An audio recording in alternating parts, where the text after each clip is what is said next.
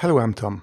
In this video, I'd like to show you how to hide other shipping methods if free shipping is available for the customer in WooCommerce. So you may have come across this problem in your WordPress WooCommerce website when you have, for example, a flat rate shipping method and you also have free shipping method available. Usually you would do this when you want to offer free shipping if the customer's order is above a certain amount.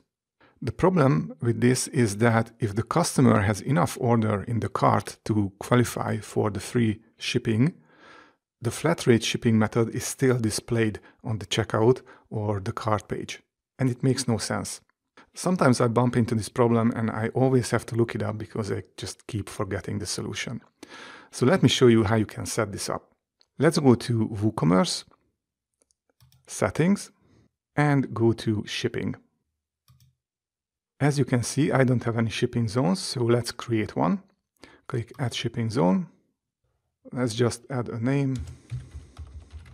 We can leave the regions empty. If you leave this empty, then it will be applied to every region. Click Save Changes. Click Add Shipping Method. So I will add a flat rate. Let's go to Edit, and let's say this costs $12. And let's add another one, a free shipping method. And here we need to set up a condition.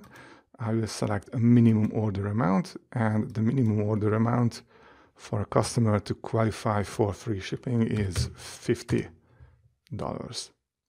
Click Save Changes. And that's it, our shipping is set up. So let's go and check this out. Let's go to a product. Let's add this product to the cart. Let's go to cart. And here is the problem. So you can see that the order is above $50. So the customer is qualified for the free shipping, but it still shows two options here. So it just makes no sense. It would be better to just only see the free shipping, and the free shipping would be selected by default. So how can we solve this issue? Unfortunately, there is no option here in the WooCommerce settings. Honestly, I don't know why, but WooCommerce offers a solution to this problem. So if you go to this page in the WooCommerce documentation, I will leave this link in the description below the video. So here we have an option to hide other shipping methods if free shipping is available. So we need to copy this code, and it says add this code to your child's theme functions.php file or use a plugin that allows custom functions to be added, such as the code snippets plugin. Okay, so let's go back to WooCommerce. This is what we are going to do. It's not really a good idea to just go and edit the files of your theme. So let's go to Plugins, Add New, and just type Snippets. There are a few plugins that can do this, but we are going to use this Code Snippets by Code Snippets Pro. So click on Install now. Activate. Okay, let's go here and click Add New. Let's add the title. It can be anything. Here, make sure that functions PHP is selected and just paste the code from the WooCommerce documentation.